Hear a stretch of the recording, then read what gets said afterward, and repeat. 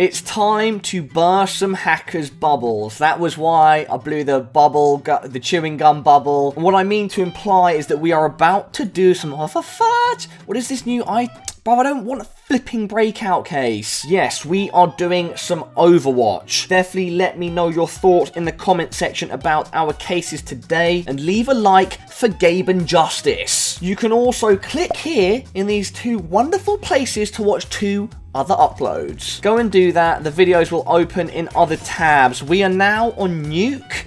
And it's gonna be a good time. Unless, of course, this guy's hacking. In which case, it's going to be a very bad time.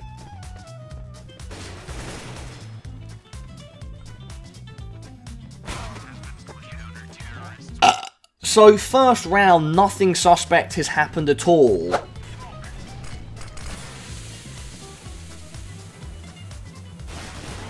Ooh, that's an interesting kill. All right, now I'm zoning in. Suspect, what can you do here? Anything at all? Is he trying to find the perfect angle to get a kill? He's actually moved away. Alright. Okay, mate.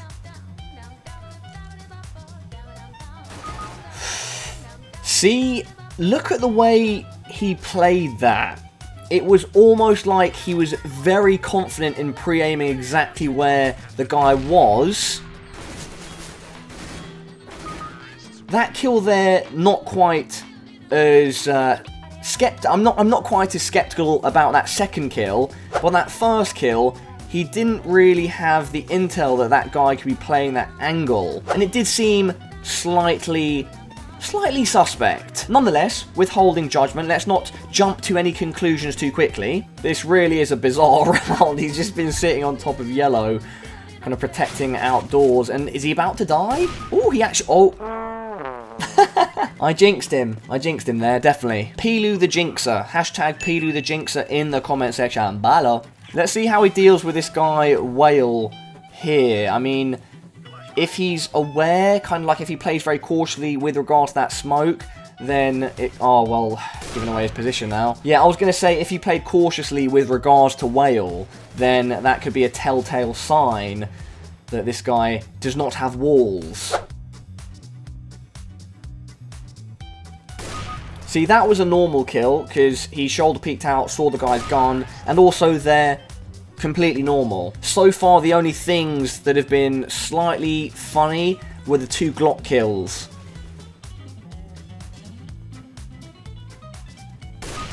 Ooh, see, that's very interesting sort of movement there, because unless he saw the guy through the window, which I don't think he did, then he didn't have any intel. I don't think that there was a guy in hut, and the way he kind of like was looking towards there and shoulder peeking it was almost like he was very cautious that someone was there.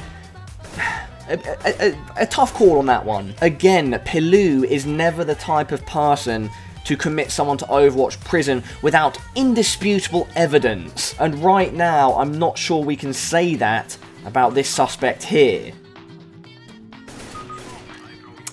See, that was pretty normal. Again, we're back to normal Counter-Strike. I'm also looking out for evidence of, you know, trigger, aimbots, because those Glock kills, again, were a bit funny.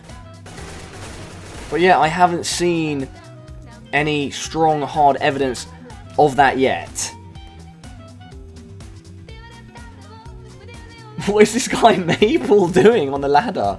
Is he trying to bait someone into shooting, or I don't know, he's like jumping off it rapidly. He's going for the bomb now, which is in ramp room. He's pre-aiming corners.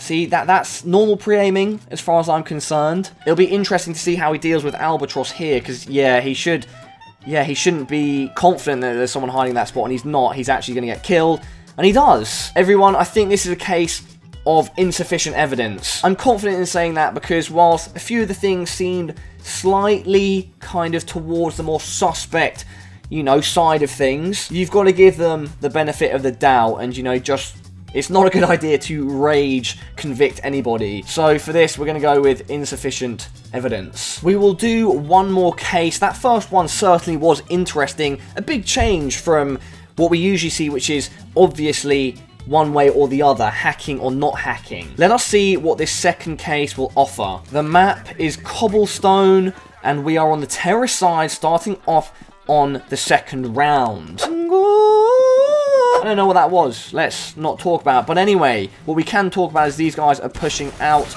onto the B site. And it's relatively standard right now. Is he going to see Flute coming from behind? No, he's not. He's not going to see Flute coming from behind. He actually did not see Flute until he was quite obviously on the suspect's screen. So nothing yet to comment upon. If he's using an aim lock or, you know, gun hacks, then they're not doing very much. Being very thorough with checking spots as well, which is usually something hackers do not do. And I don't know. It seems like that's my pizza, everybody. 1 second. Who is it?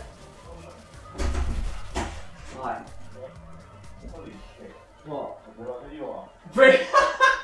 Really? What? Yeah, that's me. What's going on? What, you watch my YouTube channel, yeah? Oh, really? Sick. How long have you been paying for? Yeah. Alright, well, best of luck with it. Nice to meet you, mate. No problem, man. Thanks very much. Please do.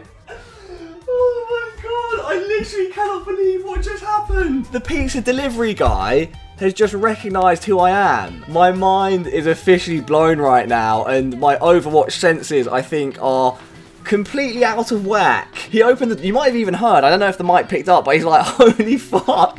By the way, just so you know that I'm not lying, I'll show you the flipping pizza. See? There we go. That is me Domino's pizza. Legit. And honestly, everybody, I think I've missed too much of this case now to make a judgment at all. And that's a pretty funny way to end this video. Was not expecting that at all. That was pretty darn awesome. Shout out to the pizza guy. Shout out to all of you watching. I'm going to go and eat my pizza. I really appreciate the support. Keep it up. Definitely let me know your thoughts on that first Overwatch case. And I'll see you all in the next video, because right about now, I'm going to go and drown in some pizza.